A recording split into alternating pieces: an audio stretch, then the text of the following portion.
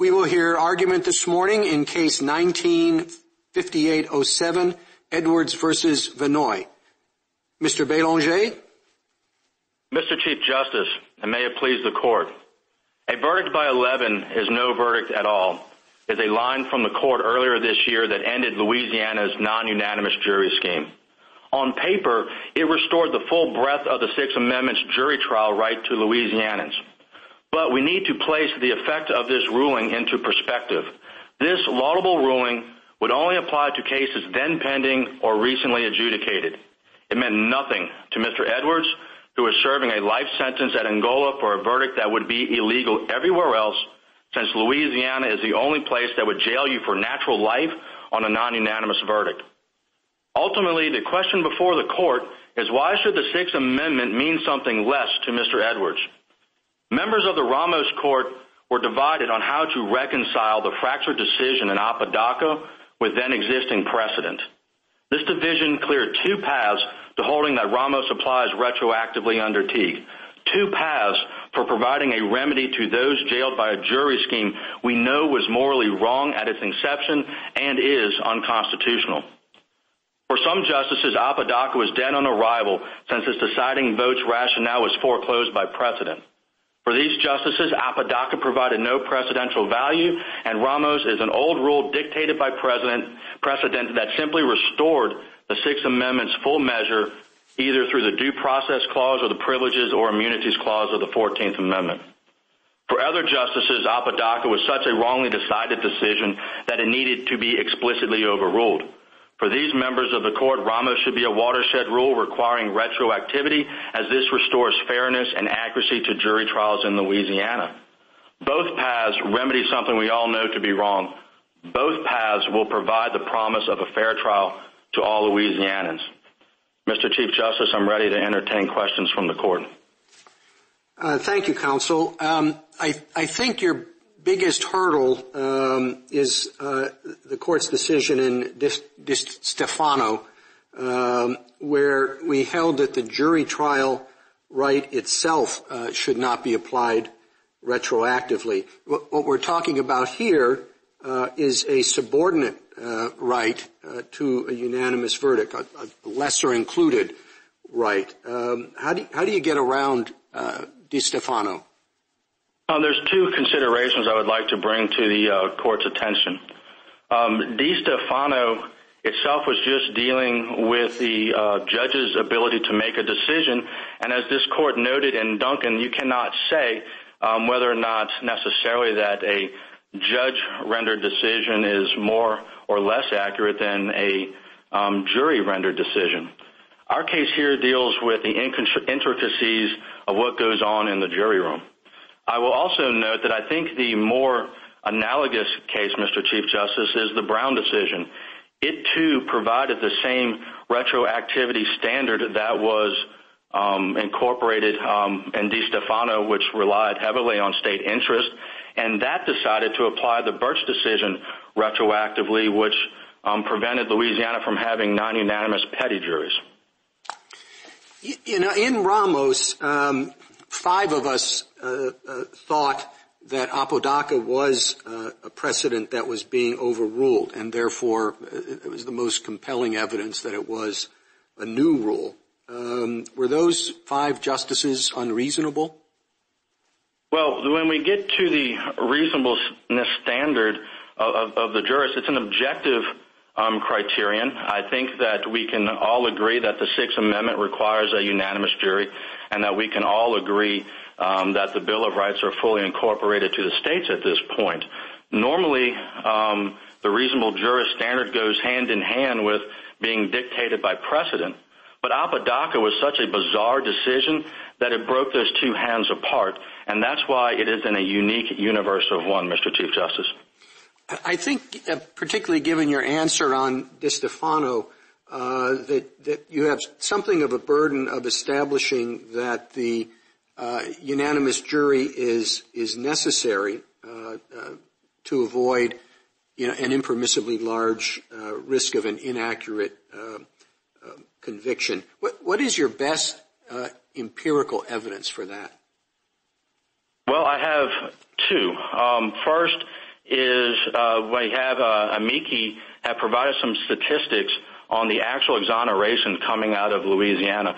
Of the 65 or so cases that they've identified, half of those cases were eligible for a non-unanimous verdict, and from that population of half of those, or 1/4 of the 65, were actual exonerations of non-unanimous jury verdicts. I would also turn the court's attention to a law review article published in Notre Dame after Gideon versus Wainwright was decided, written by Abe Crash. It's The Right to a Lawyer, The Implications of Gideon versus Wainwright. Crash was one of the brief authors in Gideon, and he reported data in that Florida at that time had about 8,000 people in jail, and 4,500 of those were jailed without a lawyer. And so the system accounted for that. If Gideon's going to be our watershed rule, we can look to see just the numbers there, and they're radically different from what we have here. And so you have a system where we look to see whether or not the system itself was fair. And the non-unanimous jury is not fair because it flies in the historical tradition of this country. Thank you, counsel. Justice Thomas? Thank you, Mr. Chief Justice. Counsel, we agree this is unlike Montgomery, this is a procedural rule. So can you, other than Gideon, can you think of another case where we have said that a procedural rule was retroactive?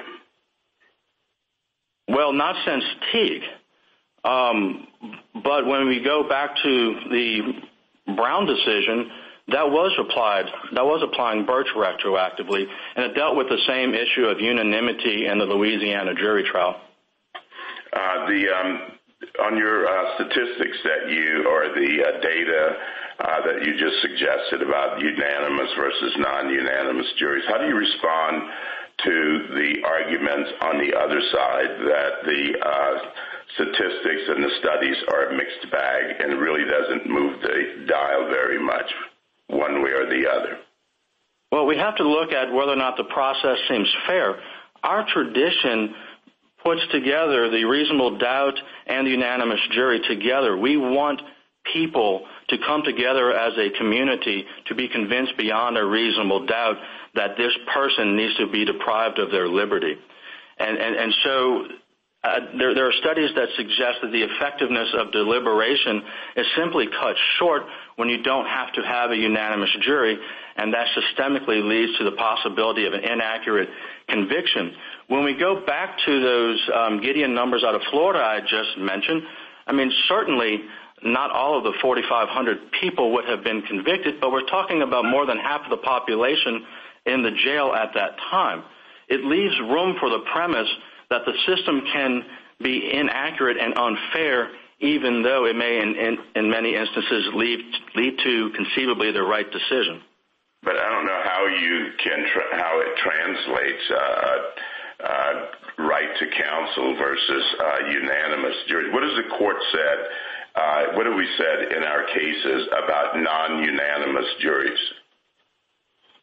Well, going back to the Brown decision, it was required that, Birch and Brown both required unanimous juries. And we've had Apodaca on the books for quite some time. I think the cases we have actually, if not endorsed it, certainly saw it sitting comfortably, if not awkwardly, with our case law. I would respectfully disagree with that. While this court has acknowledged Apodaca for quite some time, I do not believe that Apodaca was used for what it's being argued to stand for, and that's we're going to have a watered-down Bill of Rights. Let me change a bit, go a little bit different direction. Let's assume that the court finds that this is retroactive. How do you get around the relitigation bar in 2254 D1 of AEDPA? Sure. I have 2 points to make on that. First, if the court were just simply to decide retroactivity and save for another day any procedural objections, this case will go back down to the Louisiana courts where we will have a viable claim to make on state post-conviction. Secondly, when we go down to first of all, I don't necessarily agree that there was a decision on the merits, for starters, for purposes of D1. But even if the court were inclined to think there was, when we go to E2A subsection 1, new rules made retroactively by the United States Supreme Court would allow petitioners like Mr. Edwards to get in under a different portion of ADEPA. So, I don't think when you read those two statutes together that it really necessarily poses a problem. Thank you. Justice Breyer? Thank you. How many, approximately, what's your rough estimate of, if you win, how many new trials in Louisiana will be called for? At this point, we believe the maximum population is 1,600 people. I do not believe that all of those 1,600 people will be able to establish that they had a non-unanimous jury. I think Amici did a good job breaking down the statistics, and it's probably closer to 1,000. And from that, there's different subsets. Some of these people will either be eligible for parole soon, or they will benefit from a change on the habitual offender law, or they are also in jail for a very significant unanimous jury conviction. And can the Louisiana system handle that? Oh, yes, sir. We're only talking about... How many trials are there in a year in Louisiana? I don't know. I do not know the exact number. That varies by jurisdiction, but I believe there's 145,000 cases filed per year, and we're really looking at our estimates of maybe 2 to 3 cases per prosecutor. So the system is more than capable of accommodating this type of caseload. Thank you. Justice Alito? This whole quest for watershed rules is rather strange. We keep saying that there were some in the past that were discovered, but it's not clear that there are any new ones that haven't yet been discovered. But, maybe, just maybe, there might be a watershed rule out there that hasn't been discovered. It sort of reminds me of something you see on some TV shows about the quest for an animal that was thought to have become extinct, like the Tasmanian tiger, which was thought to have died out in a zoo in 1936, but every once in a while, deep in the forests of Tasmania, somebody sees a footprint in the mud or a howl in the night or some fleeting thing running by, and they say, aha, there still is one that exists. So, all of that is a wind-up to getting back to the question that Justice Thomas asked. Why should we decide whether this Teague exception applies to a habeas petition brought by a state prisoner without first deciding whether it's barred by AEDPA? Well, the retroactivity issue, as I said earlier, new rules made retroactive by the United States Supreme Court can be litigated by another portion of AEDPA. Secondly, I do believe that there is a legitimate disagreement as to whether or not this case was actually decided on the merits in state post-conviction. My recollection of what we had happened on the record below is that we were summarily dismissed for no legal or factual basis. So I don't believe the merits were fully addressed.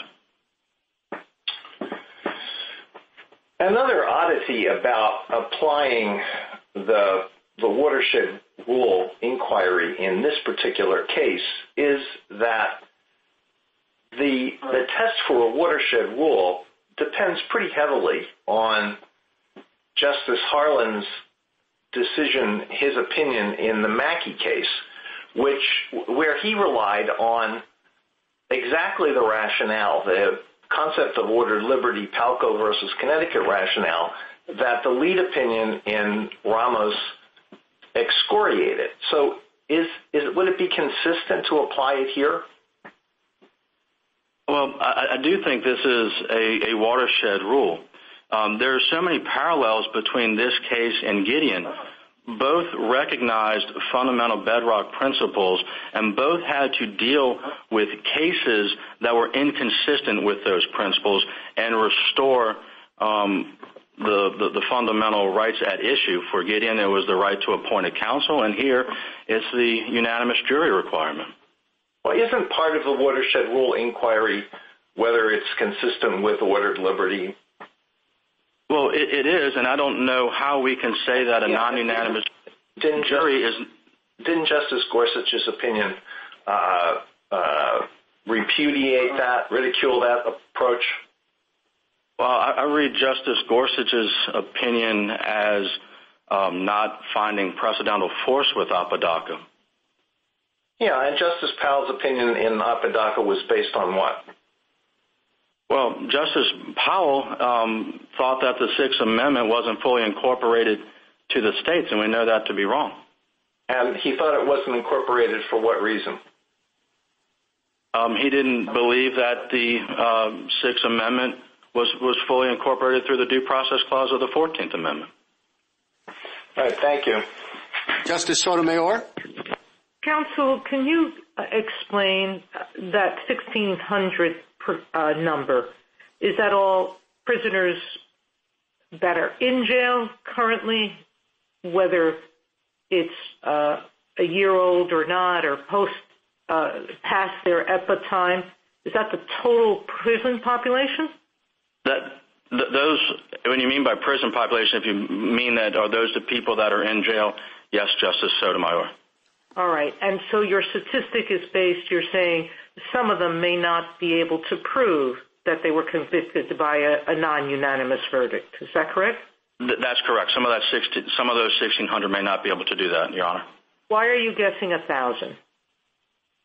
Based on amicus' efforts to pull the court records on those 1,600 people, they haven't been able to establish that yet. But even for purposes of just assuming that all 1,600 could prove it, it is still a burden on the petitioner to show that they had a non-unanimous jury. And there are many instances where we may find that lawyers didn't simply ask for the polling. That will just be on a case-by-case basis. All right. Thank you, counsel. Justice Kagan? Mr. Belanger, as you know, I thought that Apodaca was a precedent, so you would have a very steep climb to get me to think that Ramos was anything other than a new rule. So I want to focus on the watershed inquiry. And in that inquiry, we've talked a lot about accuracy. And I think somebody previously asked you about your empirical evidence, and I'll just give you sort of my sense that the empirics here are sparse, maybe surprisingly sparse, as to how this unanimity requirement works with respect to what I take to be the ordinary meaning of accuracy, which is simply a reduction in the error rate in trials. And so, too, it seems like one's tuition is not necessarily in your corner, that it might be that the unanimity rule allows more guilty people to go free than it stops innocent people from being convicted, or at least it's just not certain. So I guess what I'd like to ask you is whether you're number one, do you just contest all of everything that I just said? But number two, are you talking about accuracy in some different sense? Your first sentence to us was, a verdict by a non-unanimous jury is no verdict at all. And then you talked about a verdict can be inaccurate and unfair even though it leads to the right decision. And I guess what I'm asking is, are you talking about, and do you think in our cases we've been talking about, accuracy in some different sense than simply the reduction of errors in whatever direction? I do not think that accuracy needs to necessarily be statistics driven. I've just provided the statistics that were available for illustrative purposes. A verdict by 11 is no verdict at all is an accurate statement the way the framers intended the Sixth Amendment jury trial right to be. I go back again to Gideon, which this court has recognized as the exemplar for the watershed rule. If the figures in that Notre Dame article were accurate, we're talking about 3 times as many more people as we have affected in Louisiana, and we're also talking about half of that prison population, where here we may be talking about 5%. I do believe it is a systemic approach to say whether or not a trial that deprives someone of his liberty with not a unanimous verdict is fair. Could I ask you about your argument, which hasn't come up so far today, but featured prominently in your briefs, about the racial aspect of this rule, picking up on Justice Gorsuch's opinion and Justice Kavanaugh's opinion about how this rule started as the non-unanimity rule started as a racially discriminatory one. How does that play into the Teague analysis, and how can it play given that we've held Batson non-retroactive? Well, I think this is a case that is different than Batson. A Batson case is something where you're looking at the particular actions of an individual prosecutor in an individual case. And Batson requires speculation. We don't know if there would have been a unanimous verdict or not with a Batson-compliant jury. Here we know, we can show that this was not a unanimous verdict. We had at least one juror and sometimes 2 jurors vote not guilty. And in the types of cases that we'll be talking about moving forward, the burden will be on the petitioner to show I actually have a non-unanimous jury. And so it is measurable, whereas Batson was not. I do think that the racial origins of the non-unanimous jury is something to consider. It shows that this type of system was set up for the purpose of not being accurate, for the purpose of not being fair. And even though the state has tried to cleanse itself, it still has a negative, racially disproportionate impact today. Justice Gorsuch? Good morning, counsel. I'd like to start with your first argument, that Ramos did not announce a new rule. I'm certainly sympathetic to that point of view. I believe the court had, for well over 100 years, spoken about the unanimity requirement, as you know.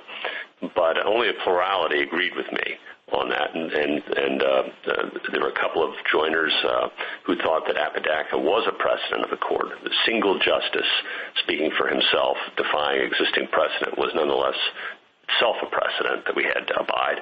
And, of course, the dissenters took that point of view.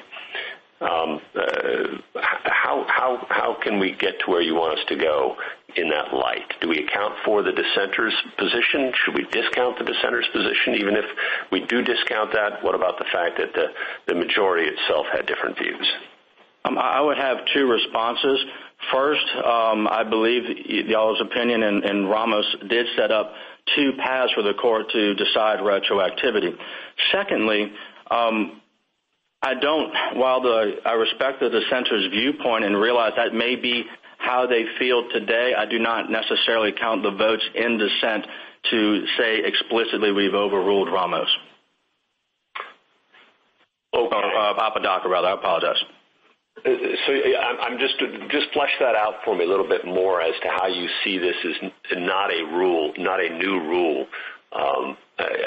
Certainly Justice Ginsburg and Justice Breyer and I thought that's correct, but some of the other joiners, even on the majority, did not. What about them, if you have us discount the dissent?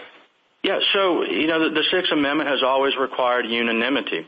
And then going back to the Malloy versus Hogan decision, we have said that we do not have a watered-down Bill of Rights. So the 2 lines of precedent there, Sixth Amendment requires unanimity, and that the Sixth Amendment is fully incorporated to the states, leads to one logical conclusion, and that is that Louisiana had to apply a unanimous jury scheme. And Justice Powell's decision is just a unique opinion. It is one that requires us, if we are to follow it, to go to take what is considered a fundamental Bill of Right and marry it up to something that was foreclosed as at the time the opinion was given And I just don't think that is something you'll ever see ever again. I think if we were to sit down people to explain that these are the two lines of precedent, Louisiana has a 10-2 system, do you think that would hold water? I think people would say no if they did not know about the Apodaca decision. I surely hope you're right. With respect to the watershed route, your alternative route, you've gotten different variations of the question, but I guess the way I'd put it is Teague holds out this promise that there's going to be some watershed rule, and hands of Gideon as an example, which predates Teague, of course. But then ever since, we haven't found a single one. Is this a false promise? If it is, should we just admit it's a false promise? If it isn't a false promise, then what counts? What principle counts? If DeStefano doesn't count, Ring doesn't count, Batson doesn't count, Crawford doesn't count, are we just, who are we kidding? And what should we do about it? Your Honor, I couldn't frame it better. For Teague to mean anything, there has to be something that counts. And that's why I think that Ramos is more analogous to Gideon than any of these other cases that we have decided in the past. Both decisions restored our understanding of fundamental bedrock principles. Both of these decisions took away a case that deviated from those prior precedents. And because you'll never see an opinion like Apodaca again, we can all rest assured that this is not going to open any type of floodgate. This has to be a watershed rule if you find that Apodaca was explicitly overruled by Ramos. Thank you, counsel. Justice Kavanaugh? Thank you, Chief Justice, and good morning, counsel. I had been concerned that your approach would require us to chart a new path on retroactivity. As Justice Thomas and Justice Alito pointed out, we have a long line of cases, and you were just discussing with Justice Gorsuch post-Teague cases such as Warden about the Crawford rule and many others where we have declined to apply a new rule retroactively on collateral. I'm also, though, concerned about some of the pre-Teague cases, which I think are on point here. The Chief Justice brought up DeStefano. You've equated Ramos to Gideon. The dissenters in DeStefano equated the jury trial right itself to Gideon, Justice Douglas and Justice Black in their dissent. And I just want to give you an opportunity, the jury trial right not applying retroactively, but the unanimous jury right applying retroactively on collateral review seems like an asymmetry. Sure. Two responses to that. First of all, I think we have to remember that DeStefano was decided by a different standard of retroactivity than Teague.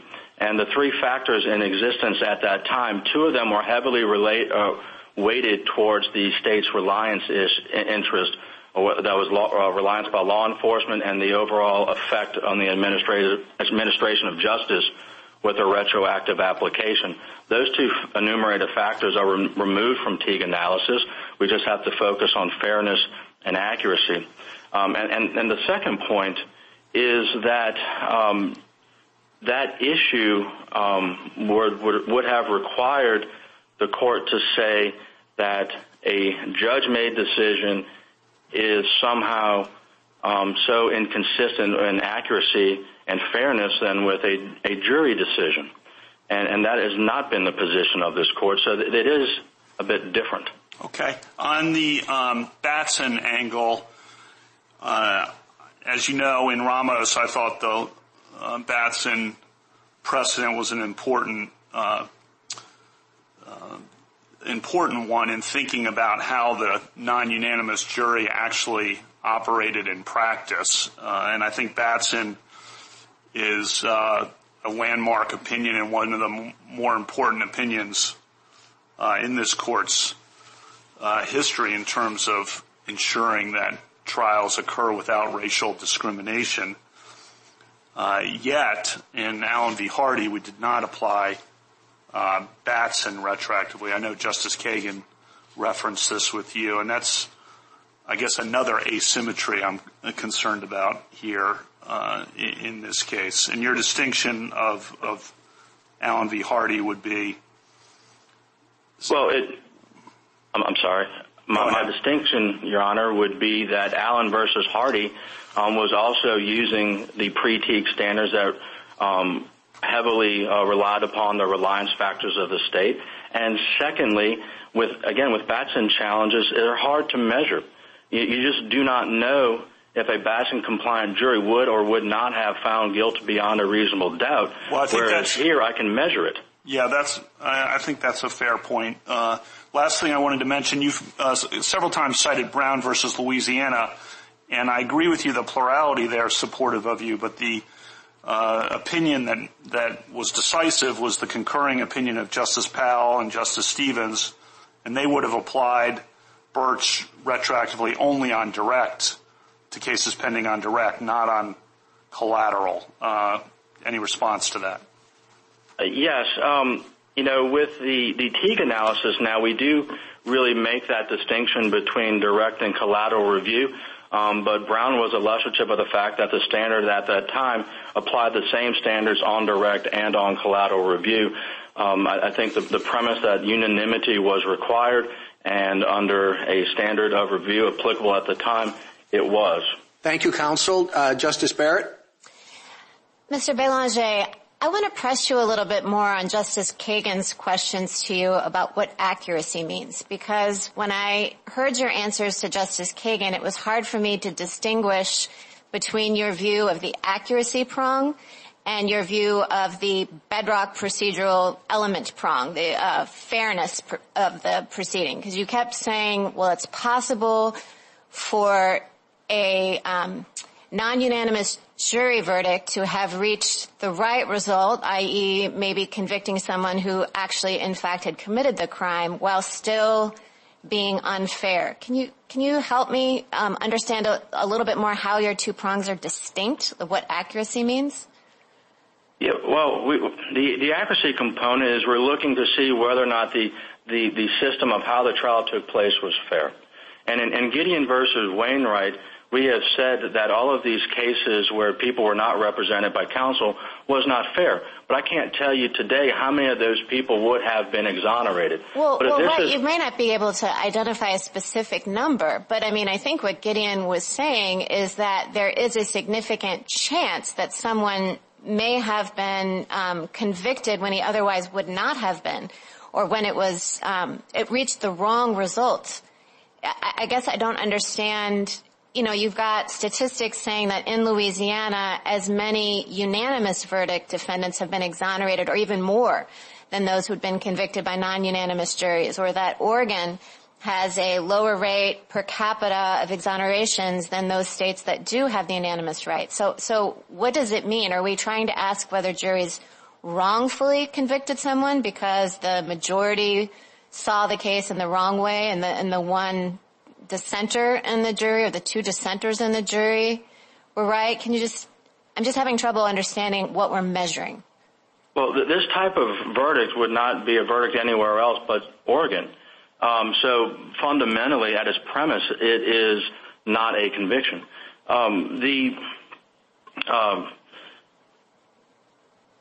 Trying to look at fairness in dealing with how this jury verdict can stand. I have to go back to why it was created in the first place. This jury scheme was created so it would not be accurate, so it could disproportionately impact a segment of the population. And it is true that it still has those negative effects even today. Well, in cases like Crawford or even Batson, you pointed out that, you called it speculative in Batson as to whether a juror that had been struck would have voted differently, but here we know that someone would have voted differently. Batson is an egregious example of racial contamination and discrimination in a jury that may well have affected the verdict. It seems to me that would be speculation here, too, to think that the case would have come out differently with a unanimous jury. Well, I don't think we have to speculate here. In our particular case, I have one juror on every count that voted not guilty, and I have another juror on some counts that voted not guilty. People that want to raise Ramos retroactively will have to come into court and show that they had a non-unanimous jury. And so there is no speculation as to whether or not we have a proper unanimous verdict in these types of cases. Okay, thank you, counsel. Counsel, a minute to wrap up. Ramos is retroactive in either of two ways. For members of this court who viewed Apodaca as an anomaly that did not alter prevailing constitutional standards, Ramos was logically dictated by precedent and set out an old rule. For members of this court who viewed Ramos as announcing a new rule, it is a watershed rule of criminal procedure akin to Gideon. Jury unanimity predates the founding and ranks amongst our most indispensable rights. It significantly improves the accuracy and fairness because a verdict taken from 11 is no verdict at all. The state has no legitimate interest in avoiding retroactivity. Louisiana's non-unanimous jury scheme was thoroughly racist and discriminatory in its origin. As members of this court said in Ramos, we should not perpetuate something we all know to be wrong only because we fear the consequences of being right. Thank you, Mr. Chief Justice. Thank you, counsel. General Murrill. Thank you, Mr. Chief Justice, and may it please the court. Louisiana adopted its 10-2 jury verdict rule in 1974 after a new constitutional convention where delegates expressly relied on Apodaca v. Oregon and Johnson v. Louisiana when revising its criminal procedures. Petitioner minimizes Louisiana and Oregon's reliance interests and dismisses Puerto Rico's entirely, but there can be no doubt that declaring the Ramos rule retroactive unsettles thousands of cases that involved terrible crimes in all three jurisdictions. Requiring new trials in long final criminal cases would be impossible in some and particularly unfair to the victims of these crimes. Ramos is unquestionably a new rule. This court has held on numerous occasions that a discarded precedent is the clearest sign of a new rule. 6 justices in Ramos agreed that Apodaca was a binding precedent, and virtually every jurist, state and federal, addressing the issue before Ramos viewed it that way as well for almost 50 years. Petitioner concedes that Ramos announced a procedural rule, so Ramos only applies retroactively if it's a watershed rule. While undoubtedly important, Ramos isn't a watershed rule. A supermajority verdict does not render a trial fundamentally unfair, nor does it seriously undermine factual accuracy of the verdict. In some cases, unanimity might improve accuracy, but in others it might diminish it. Here, Edwards confessed to rape and armed robbery and was identified by one of his victims. Because Ramos was decided long after Edwards' conviction became final, the Teague retroactivity bar should prevent him and others like him from benefiting from Ramos's holding. This court should affirm that this circuit's denial of a certificate of appealability. General, you talk about Ramos as overruling Apodaca, but it's questionable exactly what it overruled. I think it's more accurate to say it overruled the decision rather than the opinion, because it's not really clear what the opinion was. So that doesn't that discount the conclusion that it's a new decision if it's not the same as overruling a typical precedent?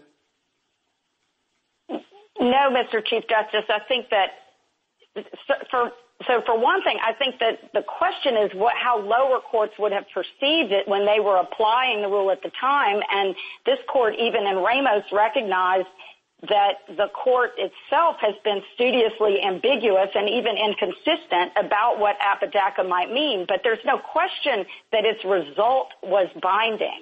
I think its result was always binding on lower courts, and this court has also very carefully guarded its right to overrule its own precedent, even where it was the result that was binding, if not the reasoning.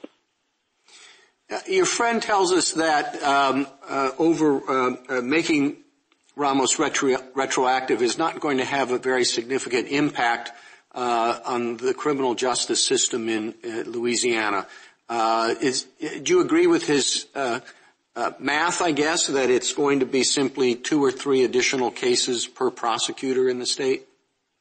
So we absolutely disagree with that math, and I think that it is certainly not fair to suggest that we can just distribute all serious felony, nearly by their own number, 1,600 or more new appeals and new trials for people that might be retroactively impacted by this. You can't just hand out cases to anybody who happens to be an assistant district attorney. I mean, some of those people actually enforce laws in city court or do, they collect money they do civil cases. Thank you, counsel. It's not fair to spread them out that way. Justice Thomas?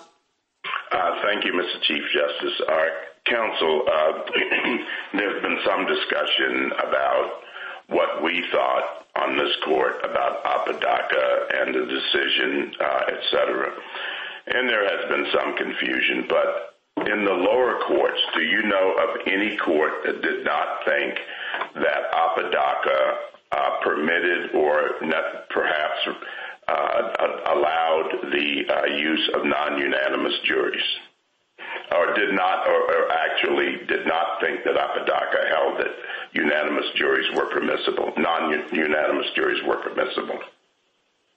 No, Justice Thomas, not a single one. State and federal judges, 100% of them believed that it was settled precedent. And in fact, the petitioner, even in his habeas petition, acknowledged that it was settled petition, as he did at the time that he brought this issue up in front of the commissioner at the state trial level.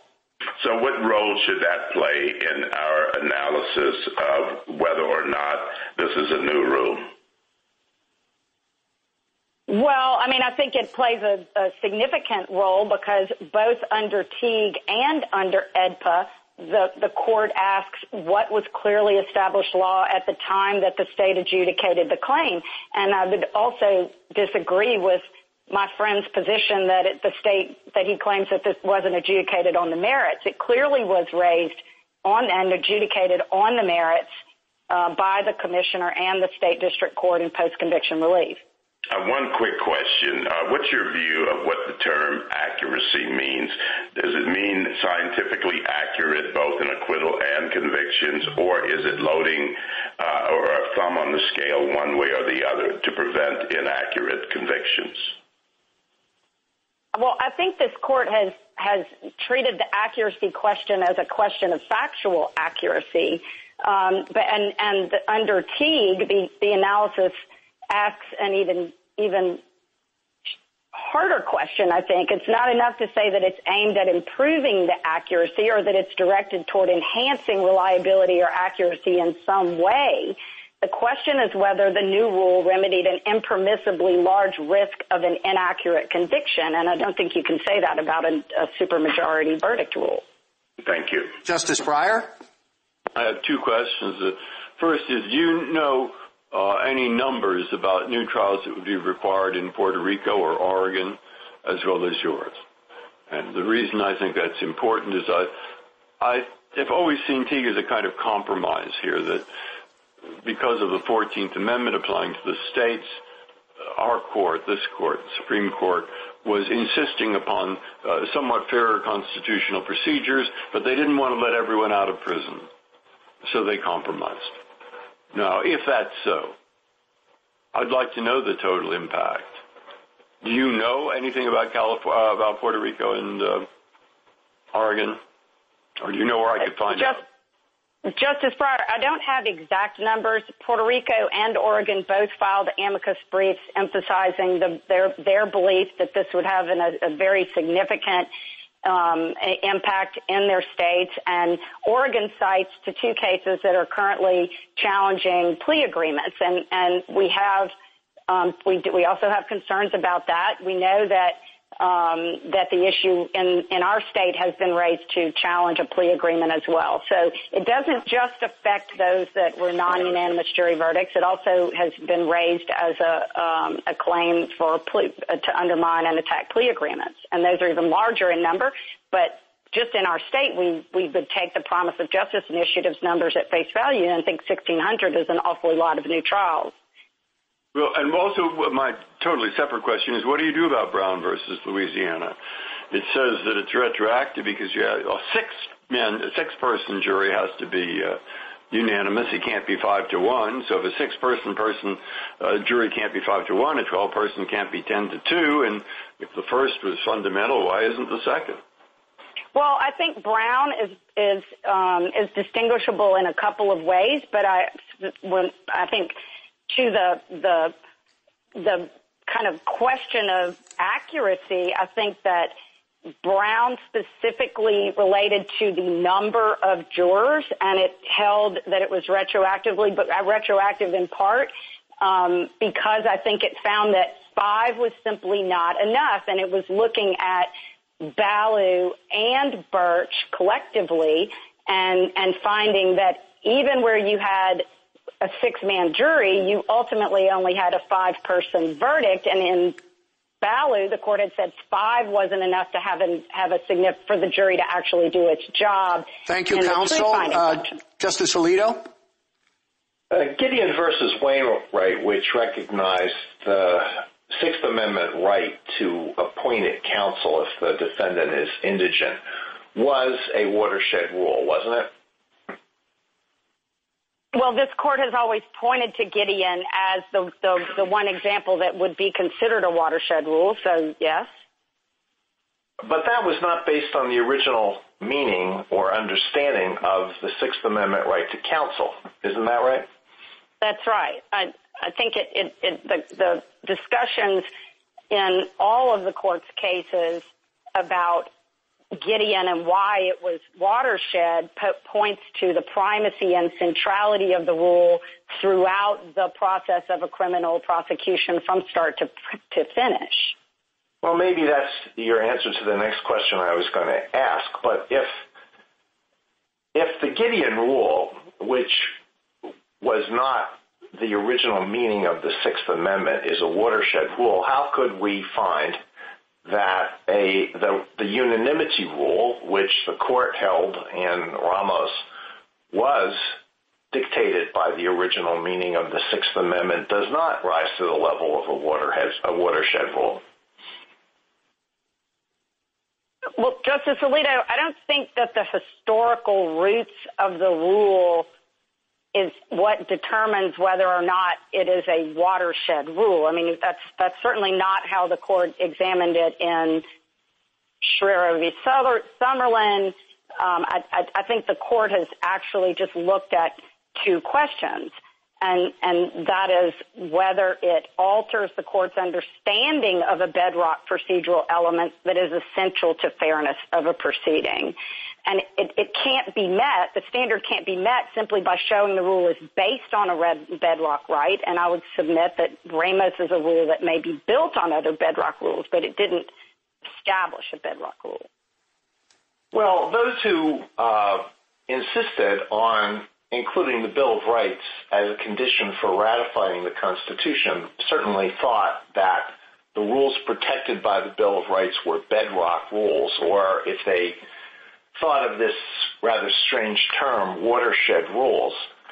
So isn't there something rather odd about our saying, well, that's what they thought, but we know better now, and some of the rules that they thought were bedrock rules really are not so bedrock or watershed. But there are some others, like the Gideon rule, which we now think are more important. So those would be retroactive on collateral review. Well, I think, Justice Alito, that that's changing the nature of the Teague analysis. Teague doesn't focus, and none of this court's precedents have, in conducting the Teague retroactivity analysis, have focused necessarily on the historical roots of the rule in deciding whether it was or should be held retroactive under Teague. And EDPA asks an even more limited question. Thank you, counsel. Justice Sotomayor? Counsel, could you tell me, and I'm going to ask the Solicitor General the same question, if this is not watershed, give me what you think might be.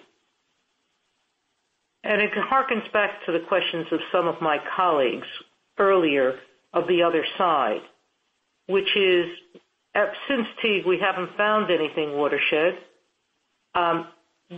are we claiming an exception that we're never going to utilize? No, Justice Kagan, I don't think so. I mean, I think it's fair to leave open the possibility. Counsel, this is... Oh, I'm sorry. But why don't you start again? You say no, sorry, but give me hypotheticals of what you think might qualify.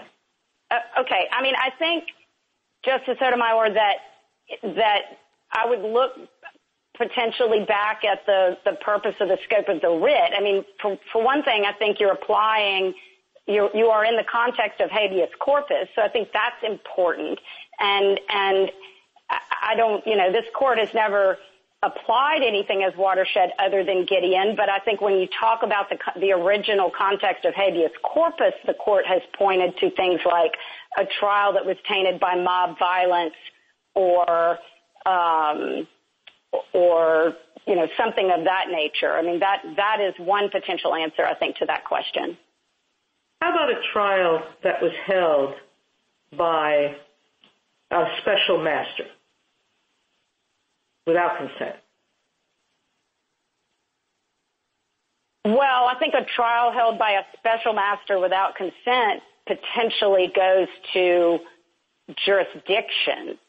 I mean, the court has also addressed the scope of the writ and the historical scope of the writ in the context of whether a court had actual jurisdiction to entertain the case. And if it wasn't a court of competent jurisdiction, where a special master without consent would arguably not be a court of competent jurisdiction. All right. I am a little troubled by the empirical studies, but for a different reason than you are. You haven't put anything to the contrary.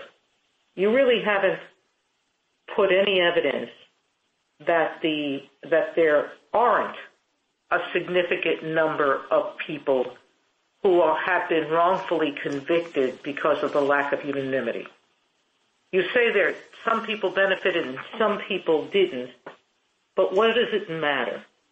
Meaning, if some people didn't benefit from the rule and may have been not guilty, doesn't that answer the watershed question on its own?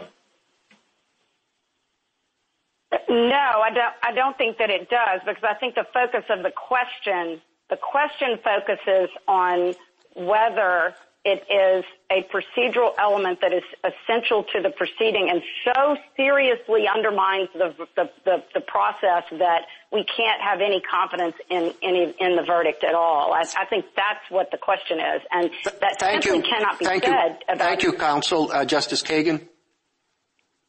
General, in Ray Winship, this court held that a reasonable doubt standard had to be used by any criminal jury. That was before Teague, but if Teague had applied, do you think that would have been held to be a retroactive rule?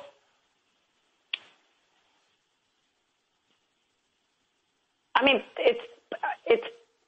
I think it's possible. I mean, the court has not declared Cage to be retroactive. I think that just what I asked. I mean, it's possible, yes or no?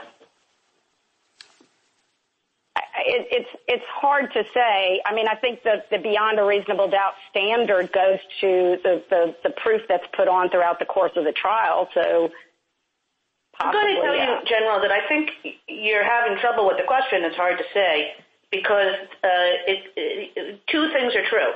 We cannot imagine that rule being viewed as anything less than fundamental to our entire system.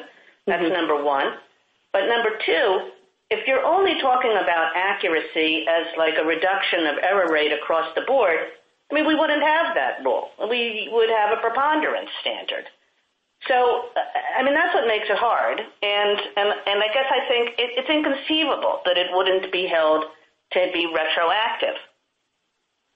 Well, Justice Kagan, I think the court did examine that the context of the beyond a reasonable doubt standard in the context of a non-unanimity rule in Johnson, and it really did look at the question of each individual juror carrying, and I don't think we can assume that 10 or 11 jurors are not doing their duty and following their jury instructions. And that was, I think, part of the premise of Johnson. When you look at a non-unanimity rule, you're looking at each individual juror's, whether each individual juror would carry their burden and take their instructions seriously. And the court found there's no reason to assume they won't. Thank you. Justice Gorsuch? Good morning, counsel. As I heard you in response to the Chief Justice, you said you absolutely did dispute the estimates of about 1,600 cases. But I haven't actually seen or heard anything where you do dispute that is the appropriate number. Am I missing something? Justice Gorsuch, we don't dispute the 1,600 number. And I mean, we have no basis to dispute it. What we disputed was the premise that you could simply grant new trials and distribute all of those cases across the board to any prosecutor who happens to be an assistant district attorney. I understand That's what we but the universe is agreed, it seems, then. We have no reason to dispute that number. The amici who filed that has been in the system trying to generate data about how many convictions there might be, but it is all based on records. What relevance does this have anyway? As I understand your argument is, okay, it's 1,600, but it's really difficult. Wouldn't we expect it to be difficult if, in fact, there were a watershed rule? If this really were a significant change, and an important one, wouldn't we expect there to be some burden for the state? And where does Teague tell us that matters?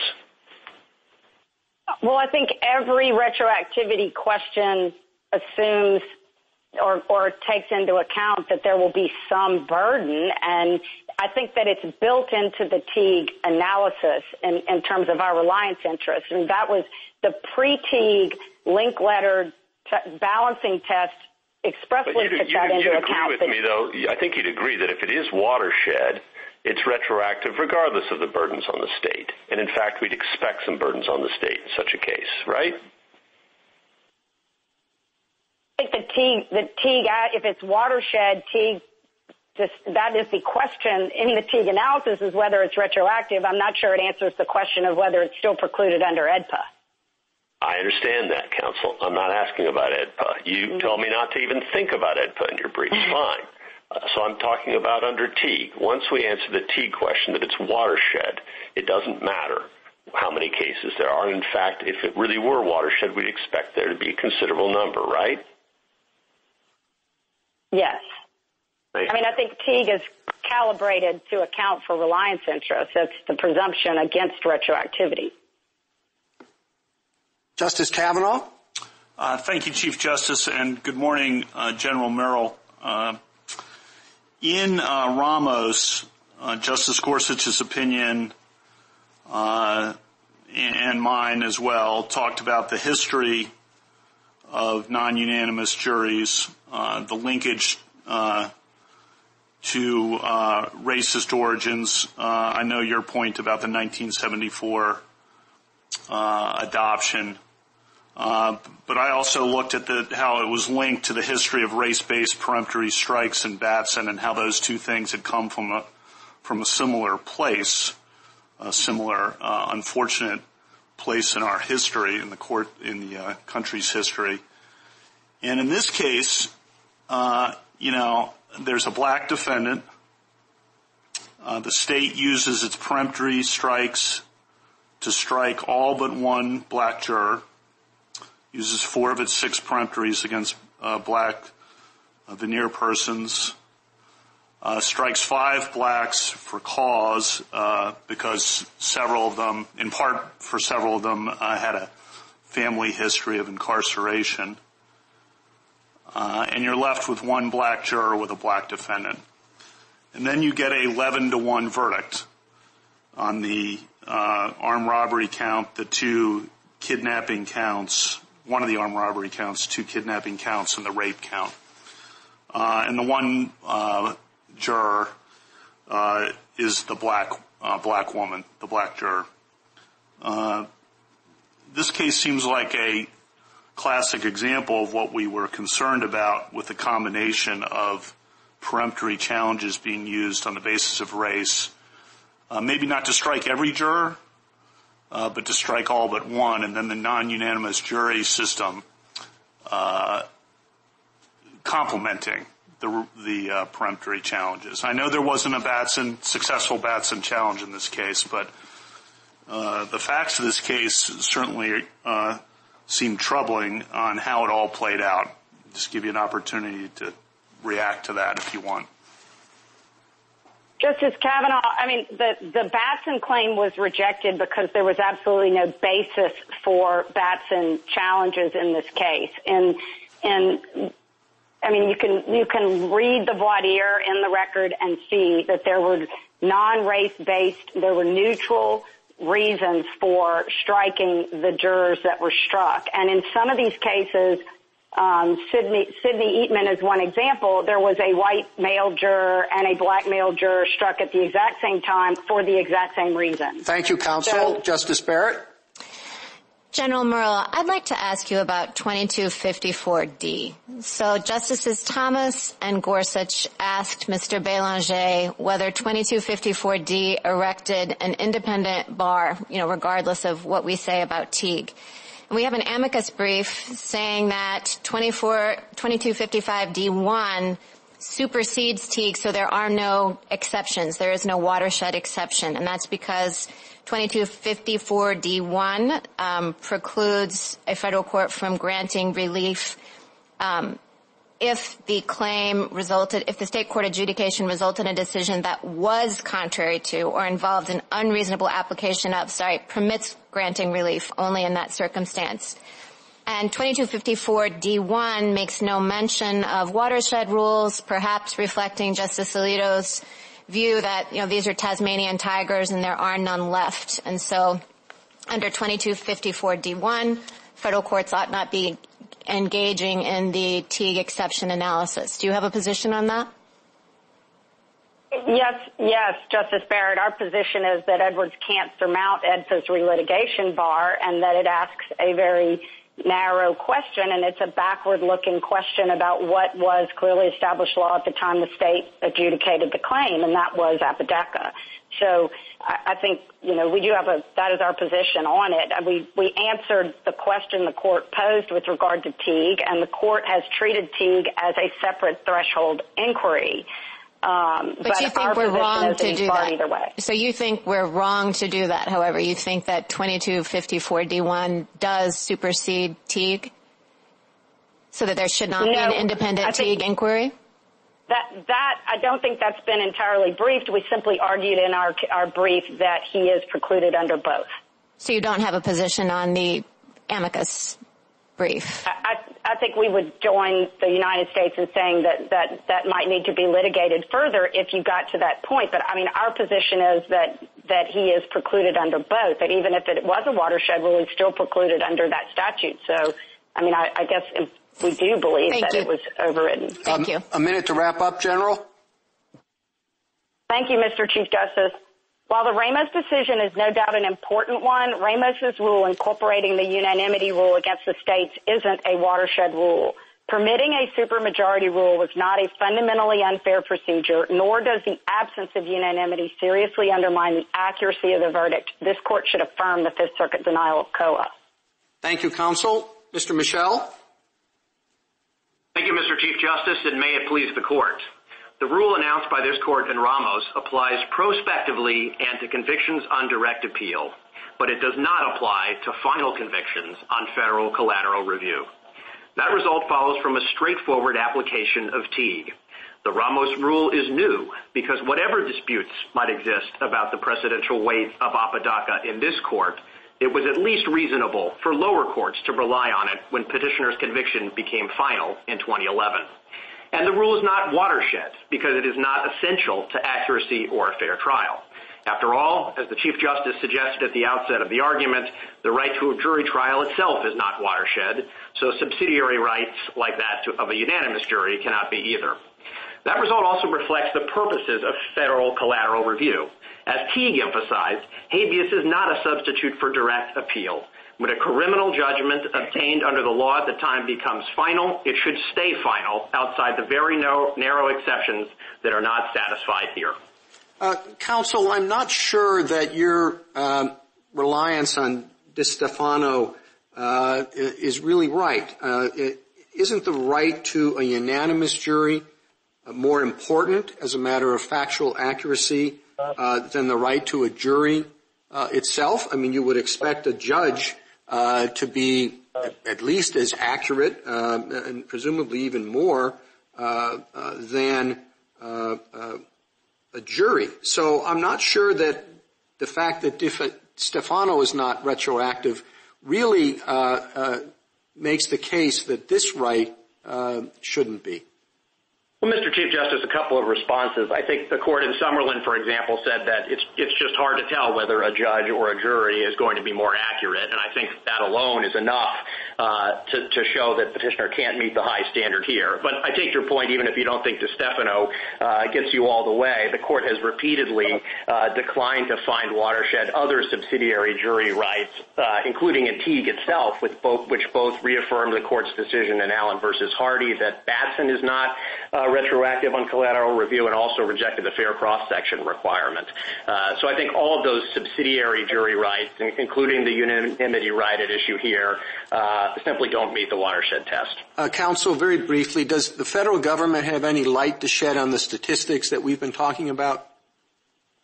Mr. Chief Justice, the one we know the best is the federal interest here. As we mentioned in our brief, there is a sort of ripple effect from the vacatur of these convictions on federal recidivist sentences. We think the number is somewhere around a couple of hundred. It's hard to pin down the exact number, but there would be an impact on the federal system. Justice Thomas? Yes, thank you, Mr. Chief Justice. Counsel, would you just briefly discuss the term accuracy and what you think it means in this context? Yes, Justice Thomas. I think the court has not always spoken with one voice on that, but there are certainly a number of opinions in which accuracy, I think, is understood just to mean factual accuracy. The court in Warden, for example, when discussing Crawford, made the point that confrontation could sometimes actually make a trial less accurate. And the court in Butler versus Michel, when discussing the Fourth Amendment right at issue there, made the same point. So I think the court has focused on factual accuracy, but even if you were to adopt a more generous understanding of it and look to sort of the risk of wrongful convictions, I still think the right here doesn't come close, especially under this court's decision in Johnson versus Louisiana, which expressly held that a non-unanimous jury verdict does not impugn the fairness or accuracy of the conviction. And what role do you think that the sordid roots of the non-unanimous jury rule in Louisiana should play in our analysis? Well, I think the court, at least some members of the court, took that into account in the decision last time, the decision in Ramos. But I think as both Justice Gorsuch and Justice Kavanaugh's opinions recognize, that there's simply a separate question here. I think Justice Gorsuch said you shouldn't double count the reliance interest between stare decisis and retroactivity. And Justice Kavanaugh, of course, while recognizing those racial issues, seemed to suggest that this right shouldn't apply retroactively. So I think it can't be dispositive here. So, just briefly, where do you think this the authority of this court to apply rules retroactively comes from? So I think this court has said in Danforth, for example, that Teague ultimately reflects an interpretation of the habeas statute. I think the court, has over centuries exercised the right to control the finality of its judgments through rules of res judicata and preclusion, and I think there's a similar source of authority here. Justice Breyer? Well, I thought maybe you'll just be repetitive, but we're talking about the Anglo-American system, and that's in the Seventh Amendment, jury trial, and so forth. Now, within the confines of that system, why isn't unanimity basic? And if it's basic, aren't these just words, the accuracy and so forth? And you're really trying to think of how basic is this? And then compare it to everybody who's going to be released from jail. That was the old system. Maybe Teague changed that a lot. I don't know. What do you think? Why isn't it basic? Well, Justice Breyer, I suppose I could start with the Anglo part of the Anglo-American system. I do think it's notable that England, for example, continues to use non-unanimous jury verdicts. And as the court pointed out in Johnson versus Louisiana, respected institutions in the Anglo-American system like the ABA and the ALI, and respected professors have all endorsed non-unanimous jury verdicts on legitimate grounds, such as avoiding hung juries. So I do think, although the court, of course, concluded in Ramos that the text and history of the Sixth Amendment require unanimity, I don't think that's the same thing as saying that it's essential to accuracy and fairness under the inquiry the court has outlined at Teague. Okay, I see. Thank you. Justice Alito? Well, where does the authority to impose the Teague rule on the states come from? If it's an interpretation of the habeas statute, then don't we have to deal with 2254D? If it's not an interpretation of the statute, it would have to come from a provision of the Constitution, such as the suspension clause. Is that where you think it comes from? So, Justice Alito, I want to distinguish between the general retroactivity bar of Teague, which is what I meant to refer to earlier by saying that's an interpretation of the habeas statute informed by equity and the historical scope of the writ. Separately, I think your question is getting to what's the authority for the exceptions to Teague. The majority of the court in Montgomery versus Louisiana suggested that the substantive rule exception is rooted in the Constitution. The court has not reached a similar determination with respect to the watershed rule exception, I think in part because it's never been applied. But if forced to confront that, I think we would say that's not constitutionally required, and it's supported by, at best, an equitable determination similar to that informs the retroactivity bar. Well, why should we decide this case under the Teague exception if there is a possibility that the Teague exception doesn't matter as a result of AEDPA? What kind of a decision would that be? Well, to be candid, Justice Alito, we were trying to follow the court's lead with the question presented here, which refers to retroactivity. Of course, the opinions in Ramos referred repeatedly to Teague, and I do think that with respect, this is a straightforward case under Teague. I think that's plenty to resolve it, and it's a separate and independent basis from AEDPA. It would be enough to resolve the case straight on that ground. Thank you. Justice Sotomayor? Counsel, do you think the Teague exception is a no set? If not, can you think of any example of a potential watershed rule that is not Gideon? And second, you dispute, I'd like you to answer both, so I'm going to give you your remaining time for that. You dispute that unanimity is necessary to increase accuracy in jury verdicts, but I can't think of any justification other than that for the unanimity requirement that the Constitution that says. The founders must have thought that that process enabled accuracy. So I don't know why I should second guess them or on what basis we would second guess them. If it's okay, Justice Sotomayor, I might start with the second question first. I think the plurality opinion in Ramos importantly didn't rely on functional considerations like fairness and accuracy in reaching its interpretation of the Sixth Amendment. It said, the unanimity requirement may serve purposes that evade our current notice. And I think, the most extensive discussion of that issue is found in footnote 2 of Justice White's opinion in Apodaca. And of course, that opinion is no longer governing, but the history is still valid, and it suggests a number of different historical bases for the unanimity requirement, including the medieval notion that, one juror who disagreed would be committing perjury, which would have the consequence of damnation, and the medieval notion of consent, which, among other things, was manifested in the requirement that Parliament itself pass laws by unanimity. So, I do think there are some medieval origins of this that don't necessarily go to accuracy or fairness as we would think of it today. applied. On your first question, I do want to make the point, of course, that the substantive rule exception to Teague is alive and well, and the court has found substantive rules recently. As to the watershed rule exception, it's true that the court has said Gideon is the only one in recent memory, but I think that reflects more that the things we would think of as watershed, simply have been recognized earlier. Justice Kagan?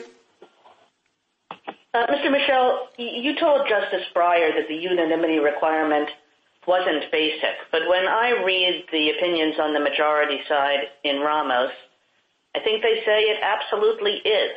That it's basic in the exact same way that a beyond a reasonable doubt standard is basic, that it goes to the inherent characteristics of what in our system a jury has to do to find a defendant guilty. Ramos says that if you haven't been convicted by a unanimous jury, you really haven't been convicted at all. And so how could it be that a rule like that does not have retroactive effect? Well, Justice Kagan, I take all your points about the merits decision in Ramos, but I think as Warden, for example, explains, the fact that a constitutional rule is compelled by the text and history of the Constitution itself doesn't mean that it's retroactive on collateral review. I'm not just talking about the origins of the rule and whether it goes back to founding times. There's more in Ramos. There's an idea that in those founding times, this rule was thought of as inherent in what it meant to have a fair trial by jury and an accurate trial by jury. So that whatever came out of that process, if unanimity wasn't a part of it, there wasn't a true conviction. Well, that's what Ramos says. I'm just trying to take what Ramos says seriously here, which I think you ought to do too. Well, absolutely, although I do think with respect you could say the same thing about Duncan and Apprendi and other cases in which the court has found that a determination by a jury beyond a reasonable doubt is required on the merits and yet is not retroactive on collateral review because there's simply a different inquiry there. And again, I guess I would return to the court's holding in Johnson versus Louisiana that a non-unanimous jury verdict does not impugn the fairness or accuracy of the majority verdict of guilty. Thank you, Mr. Michel. Justice Gorsuch? Good morning, counsel. Just to pick up there and with Justice Sotomayor's line of questioning, as I understand your argument to us today, the watershed rule exception in Teague might have served a purpose at some point, but it doesn't any longer because we've captured all watershed rules of criminal procedure. None are likely to come forward, and it is hard to see if this doesn't qualify, which the founders thought was an essential component of a jury trial right, then it's pretty hard to see what might emerge that would qualify. Is that a fair statement of the government's position? I think yes. We're not. I would qualify to say we're not saying that it's impossible that such a right could emerge, but I agree with the court's repeated statement that it's very unlikely that one will emerge at this point. Does the government have anyone in mind that might emerge? Any possible hypothetical that you can imagine? There's nothing that we're thinking of. I guess I would also note that, of course, when Teague made that statement, which has been repeated for many decades, the court was well aware of the non-unanimous jury issue. And so if the court thought that was something that could arise in the future, it seems unlikely it would have said that, no watershed rules are likely to arise in the future. You're giving a lot of credit to the Teague court for thinking about all these eventualities, and I appreciate that. But does all this point out or maybe suggest that post-conviction review here has been overextended, and that while Teague was once an attempt to rein in considerable efforts, I think of Brown versus Allen, to apply the Constitution post-conviction, that maybe this whole area is the Teague itself is a little outmoded, and that maybe we ought to just give up the ghost? Is that the government's essential point of view? I'm not sure I would go all the way there, but I do think there's a lot of merit to what you're saying. I do think, actually, if you look back at Justice Harlan's opinions that gave rise to Teague and Judge Friendly's article that was relied on. It was saying something pretty similar to that, the exceptions really have to be narrow. The substantive exception when something is not a crime, and the watershed rule exception has to be similarly high, something so serious that you're really not sure a crime was committed. And so I think if you keep the exceptions that narrow, Teague is serving a good purpose. But I agree that they could be overread and they would do real damage. Justice Kavanaugh? Thank you, and good morning, Mr. Michel. I wanted to follow up on something Justice Gorsuch was asking the Solicitor General of Louisiana about, which is, do you think the number of cases that would be affected has any bearing on whether something is watershed?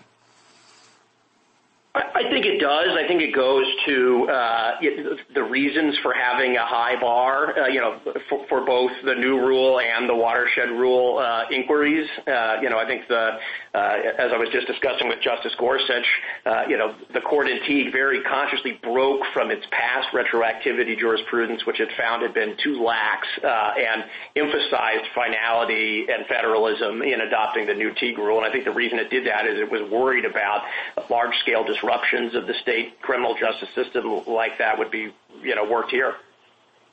Thank you. Justice Barrett? Good morning, Mr. Michel. I want to talk to you about accuracy, and the first thing I'd like to ask is a follow-up to your dialogue with Justice Thomas. And this is, I think, a point of clarification for me. You were distinguishing between factual accuracy and what I understood you to say would have been the more generous standard of considering the likelihood of wrongful conviction. What is the difference between the two of those, and how is the latter more generous than the former, if I understood you correctly?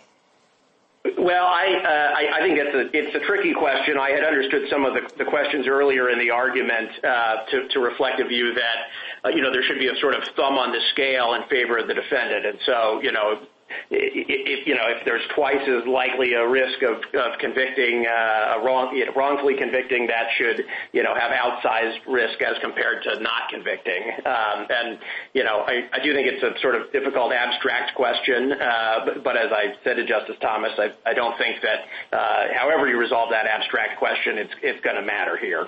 Well, what then is factual accuracy? Because as you were pointing out, our decisions haven't spoken necessarily with one voice about what the accuracy prong means.